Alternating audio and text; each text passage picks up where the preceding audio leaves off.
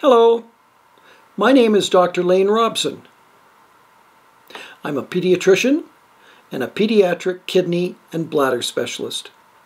I've been working as a doctor helping families for almost 50 years. Yep, I'm that old.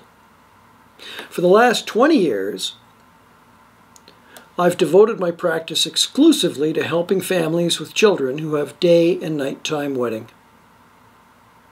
When you focus on such a small area for a long time, you'll learn a thing or two. I hope these videos help families that have children with day and nighttime wetting. Thank you.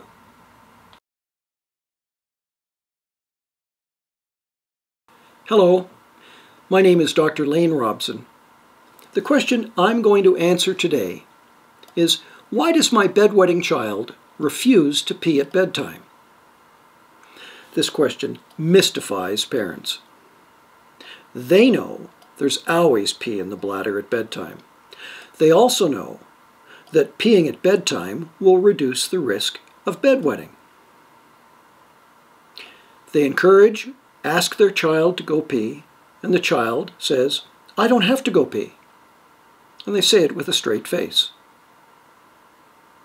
Now sometimes this results in a confrontation because the parent really wants the child to pee and the child really doesn't think there's any pee in the bladder. Why is this? The answer has to do with how a preschool and elementary age child thinks about their bladder. For these children, the bladder has only two settings. The bladder is either full or empty. Nothing in between. One way of thinking about this is that the concept of a partially full bladder is the same as a concept of a fraction. And children don't start to really learn about fractions until about the age of 8. So they don't understand that a bladder could be quarter or half full. Another way to think about this is that the concept of a full bladder is an abstract idea. It's not full, it's not empty, it's something in between, an abstract concept. Children don't start to think with abstract concepts until about the age of 12.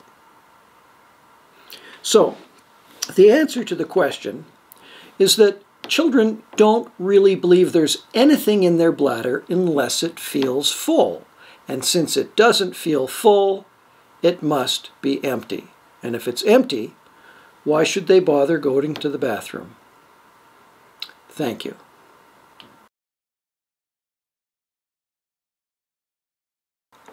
I hope you enjoyed the video.